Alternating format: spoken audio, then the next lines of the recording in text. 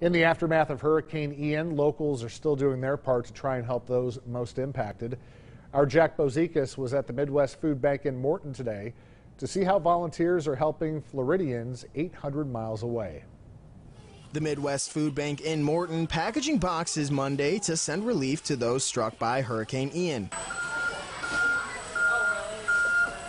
Over 300 volunteers have gathered at the Morton facility weekly since the storm hit.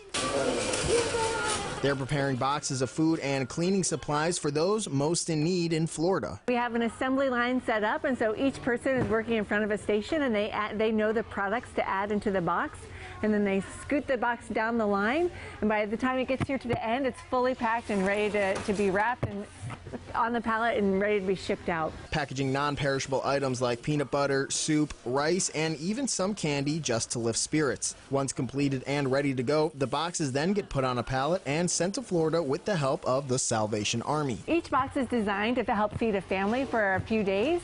And so we are really trying to think about a family and a household and what they would need in a time of disaster. Carrie Stalter volunteers with her kids to help those in need, but also to teach her children an important lesson. We are trying to teach the kids the importance of sharing and giving, and that we can't always have everything we want.